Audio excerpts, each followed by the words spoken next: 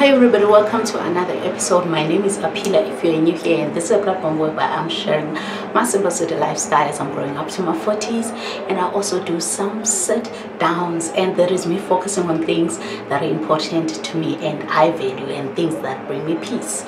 And one of the things that bring me peace is having a relationship with God, and I have been indulging the word of God for a couple of months now, and I thought of like sharing those lessons with someone out there who might find value in them. And with me, I've got my Bible, as I have been indulging the word of God for a couple of months with the motive of like getting to know myself, getting to know my identity, having a relationship with God, and so many other reasons that made me to indulge in the word of God. I'm sorry about the noise if you get to hear that noise.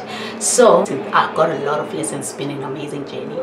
I've got a lot of lessons in the word of God. I've been a learner of God, and I'm planning on being a learner of God. And forever I'm planning to be a learner of the word of God. So I learned a lot, but I just want to share 4 lessons with you guys that I got from the word of God. And I don't want to talk a lot. I don't want to talk a lot because me myself, I don't want to like hear a person talking for a lot of time. So I'll get straight to the lesson. The first lesson that I got, it is persevering. I have been that girl who was struggling with persevering. You know, when I face troubles, when I face challenges, I get to like lose, you know, the positivity. You know, I get to be stuck and be attached in my feelings, you know, and it's difficult for me to just think positively. My faith just runs out of the window whenever I am facing challenges, but the Lord taught me to persevere, and I got this in the word of God, which is in James. Yes, in James chapter 1. Yeah, I think it's chapter 1. It's in James chapter 1 verse 2. I'll just read it to you guys quickly. Verse 2 to 3. It says, "Consider it pure joy, my brothers and sisters, whenever you face trials of many kinds, because you know that the testing of faith develops a perseverance. Perseverance must finish its work, so that you may be mature and complete, not lacking anything." So whenever I'm facing troubles and challenges, because obviously for us as humans in this life, we're going to face challenges. It's not the first and the last time one gets to face challenges. On that particular time they get to face challenges are still to come. So one needs the tools. To protect themselves whenever they get to face challenges there at a time. And one of those tools is to persevere, is to endure. The Lord has been teaching me to endure and persevering, because not long ago I was praying for something. I was in a huge challenge, according to how I felt and how I saw it. I was in a huge challenge, and I was praying to God to just intervene, you know, and I was trusting God, having confidence that the Lord would just pull it through, you know. So I had that in mind, and things happened the other way, and I got demotivated. I got disappointed on God, you know. I got questions when it comes to God. I was just a mess. And it happened that I didn't have a good relationship with God, but the Lord, with His grace and His deep love, He brought me back to Him by revealing a message through one of my brothers and sisters in Christ. About, you know, whenever we're facing challenges, that is this word I just read to you guys. Whenever we're facing challenges, our character is being molded, our character is being rebuilt, you know, so that whenever we face challenges again, we are not those fragile beings who can like quickly crash, you know. I'm supposed to be strong in the Lord. I'm supposed to have strength in the Lord. Whenever I'm facing those challenges again, I'm supposed to be strong in the Lord. I'm supposed to persevere, because the Lord has revealed it to me. So it was just an amazing eye-opening information to find out by the Lord's grace. So that was the first lesson that I got from reading the word of God. So moving on to the next lesson. The next lesson was not to curse. The next lesson was not to curse. And gemna, guys, and gemna, I don't want to lie, I've been that girl who's been like cursing. You know, when you curse in English and not see it as being a big of a deal, or it doesn't sound like cursing, it looks cute or whatever, of which me as a black person, as a black girl, you know, coming from, you know, in my language, whenever you curse, it just sounds the way it is. It doesn't romanticize or something, romanticize, I don't know the word, yeah, but it doesn't make it all cute and all. They just says it like it is, you know. But when you get to like say something in English, or like curse in English, it doesn't sound as if, you know, for me, I don't know whether it's me or what, but was that girl was doing that, and the Lord rebuked me, the Lord corrected me through his word in James chapter 3 verse, it's verse 9, James 3 verse 9. He says, with the tongue we praise our Lord and Father, and with it we curse men who have been made in God's likeness. Out of the same mouth come praise and cursing. My brothers, this should not be. This should not be. The same mouth I'm praising God, the same mouth I'm saying hallelujah with, I should not be cursing any other human being who's made in the likeness of God. That's big. That's big. So I felt like the Lord was correcting me. The Lord was teaching me. You know, as a learner, I'm a learner of God now. So I feel like this journey is just putting me together, you know. So ever since I heard it, I've seen things in a different way.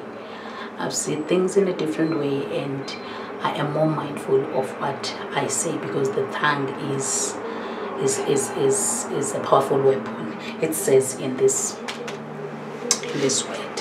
So the Lord taught me not to curse, you know. Moving on to the third lesson. The third lesson, the Lord taught me to be humble to his grace, to be humble to him, to be humble to his beings, to just be a humble being. And he taught me this in James chapter 4 verse 6. He says, but he gives us more grace. That is why scripture says God opposes the proud but gives grace to the humble. He opposes the proud and gives grace to the humble. And me, I need that grace, Jane, because my human efforts cannot take me anywhere. My human efforts, they are always failing. Most of the time, my human efforts don't make me right by God. It is through faith in Christ Jesus that I get to be right by God. His grace, it brings me back to him. If my human efforts were being looked before I get close to God, I'm telling you, I'll be in trouble. So I need that grace. With me needing that grace, I have to be humble. I have to always be humble to God. I have to always respect God. I have to be always humble to people and not look down at people, no matter whether they're rich, whether they're poor. You know how our world moves these days. Everybody wants to follow anything that is glamorous, anything that looks luxurious, anything that looks good in the eye. But the word of God says we live by believing, not by seeing. So we as believers, or we who have faith in Christ Jesus, we who are learners of God, we should be humble always. We should listen and imitate how Christ was moving, you know, and how Christ is moving, because we are children of God. We must like, we must be like our Father, we must be like our teacher, we must be like our highly priest, who's Jesus Christ. Jesus Christ is the highest priest, you know. That is the priest I know. That is the Father I know. So we must be like our King of Kings, you know. Be humble always and not be proud, you know, because proudness, I think it's one of the characters of the devil, you know, because it's in whatever we do, it's either you represent the devil or you represent God, or you represent the kingdomship, the Trinity, God the Father, the Son, and the Spirit, in whatever you do. So we must always keep it in mind on things that we get to engage ourselves into. Whether is this representing God, is this giving God the glory, is, you know. Yeah, says a person who's filthy, says a person who's not perfect, says a person who's still going through it, but trusting God's grace to bring her in place. So I trust God to bring me in place in whatever I get to engage myself into, in whatever I get to do that is not right, you know. So I am talking I'm not talking out of perfection, I'm talking out of imperfection, but with the word of God that I have been listening to this couple of months, I feel like I'm learning a lot, and I feel like somebody needs to hear this out there, and we have to be humble and not resist the word of God. So let us always be humble. And the last lesson that God, that my Lord God has taught me, that God is in charge. He told me that He is in charge, and I found that in Romans 9. Let me just look at it quickly. And I found that in Romans 9, Romans 9 verse 15, he says, "For God said to Moses, I will show mercy to anyone I choose, and I will show compassion to anyone I choose." God does what He wants the way He wants it. To anyone He chooses to show mercy, He will show mercy. He will show compassion to anyone He chooses to show compassion. The word of God, it goes on, I'm not really sure the verse, but it goes on and says, we are the clay and He is the potter, which means He is our creator. He's the one who chose on how to create this certain person, on how to create this one. If you could see potters, they create maybe a mug or a bowl, and they change their mind to create it this way. Or maybe when they've created a bowl, they change their mind that they should like decorate it in a certain way, Same goes to our Heavenly Father. Is our potter and we are the clay. So we must always remain humble and just let the Lord do what He does best. That is being our King of Kings. That is our Creator. Our Creator deserves to be respected. And the other thing, lastly, the bonus lesson that I got was not to time God. And I got to learn that through the grace of the Lord also. He kind of unveiled a message to me through my brothers and sisters in Christ also, that I should not time God. I was this person, when I pray, I'm like, God, I need this year, I need this coming week, and I trust that You will help me out and all that, and I relax and think that God will do.